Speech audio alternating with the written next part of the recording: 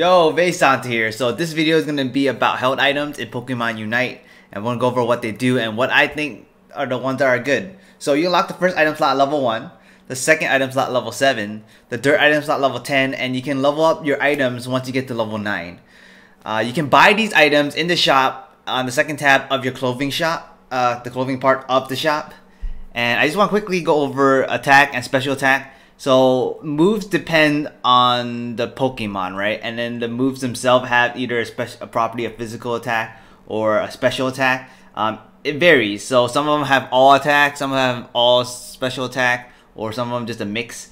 It depends on the Pokemon. So here's the chart on how I characterize these items in my opinion. Everything's still debatable, and I will go over the items and explain why they are where they are. So let's start off with the offensive defensive item that I listed here. These are the items that can be both offensive and defensive, kind of self-explanatory.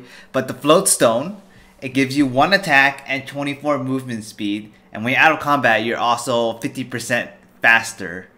And at level 30 you get 24 attack and 120 movement speed and 20% movement speed out of combat. So this item kind of works defensively when you're trying to run away from the battle and you want to get out there and heal and stuff like that. And also it could be offensively. You want to quickly jump back into battle and also jump into to attack or to help a teammate. So that's why it's where it is. Shell Bell gives you special attack plus 6 and 0.9% move cooldown decrease at level 1. And then on attacks, when you're using a special attack move, you'll heal a little bit of HP. At level 30, you get 24 special attack and 4.5% move cooldown reduction. The Shell Bell can be seen more like offensive, but it kind of depends on the Pokemon's move, right? So, cause then it affects the cooldown. So if it's for a support character or whatnot, it will make those moves come out more often. It does give a slight heal, so that's why I kind of make it offensive defense. And then the last one on that section is the energy modifier. It gives you 1.5 AO's energy collection rate, which allows you to get your Unite move faster. And it also has the 0.9% move cooldown reduction and 7% more damage for Unite moves at level 1. At level 30, the collection for AO's is 6% increase, and your move cooldown reduction will be at 4.4% reduction, and the Unite move will be at 21% damage increase. So this allows your Pokemon to unleash moves, Unite moves faster, and this item kind of benefits different Pokemon different ways. So let's say for Wigglytuff, right, the ult gives you shields for your teammates, so that's kind of defensive. And then the move cooldown also depends, kind of the same thing. So it could be defensive or offensive. But most of the time the Unite moves are offensive, but that's why I made it as offensive defense. Defensive items. Experience share. At level 1 you get 16 max HP and 30 movement speed, as well as 20 EXP per second passively if you have the lowest EXP on your team. You also don't get EXP from KOs from your teammates, so be wary of that.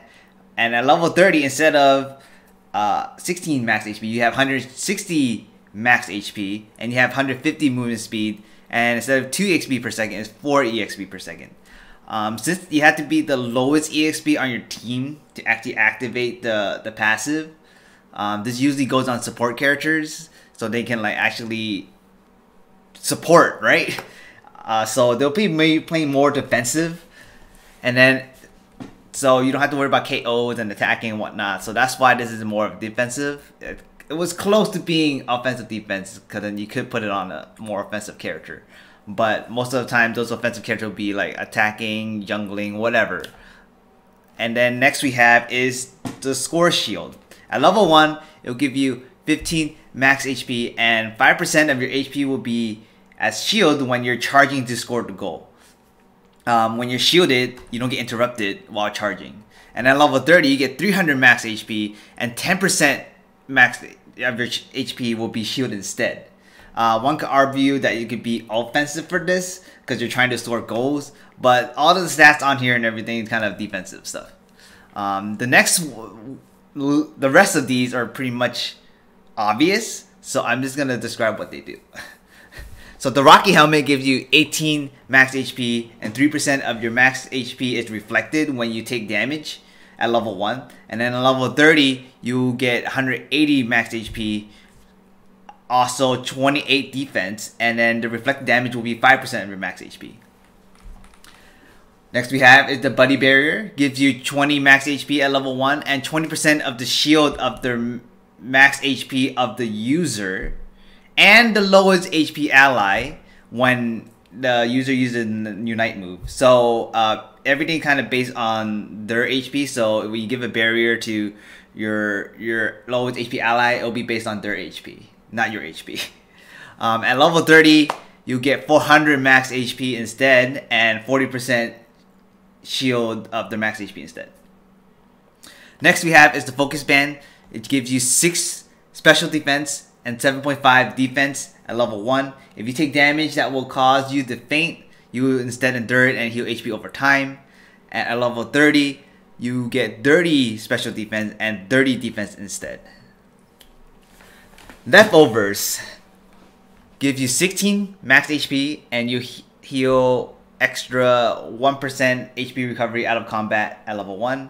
At level 30, you get 160 max HP and extra 6 HP recovery and 2% max, 2% HP recovery out of combat. The AOS cookie at level 1 gives you 8 max HP, and every time you score a goal, you get a permanent another 100 max HP. At level 30, you get 160 max HP, and you get 200 every time you score a goal. The Assault Vest gives you max HP of 18 and a shield that is made of 9% of your HP when you're out of combat at level 1.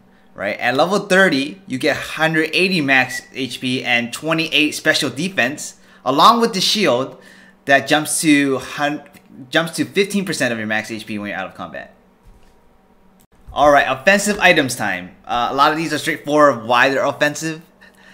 Scope Lens give you 1.5% crit and 2.3% crit damage at level 1. At level 30, you get 6% crit and 12% crit damage.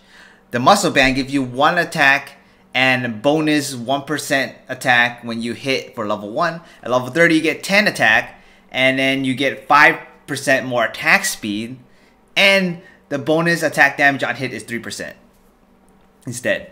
The Wise Glass gives you 10 special attack and 3% special attack at level 1. At level 30, you get 30 special attack and 7% special attack instead.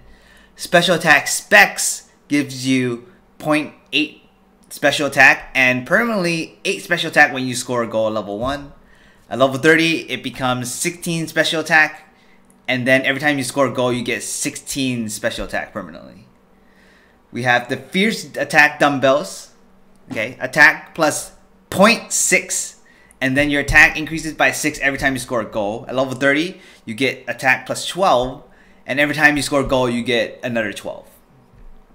Alright, now for the what I consider to be good items. Personally, I've been using a lot of Muscle Band, Scope Lens, and Floatstone. The character I mostly play deal physical damage.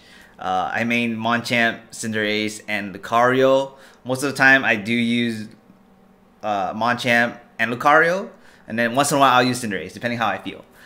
Generally, the Floatstone is too good. It can go on any character. Movement speed is just nice in these kind of games. If you want to escape to heal, you get out faster. You want to help, you want to flank, you get there faster, defend, everything like that. So it also gives you extra attack, which work well with most of the Pokemon basic attacks. Next, we have Scope Lens, right? It's very nice, especially if your Pokemon has a move that already increases crit. But this allows you to have a chance to crit anyways. So if a Pokemon has good attack speed, the crit can shine even more. 6% isn't too bad. So throughout the whole game, so you're bound to land some crits.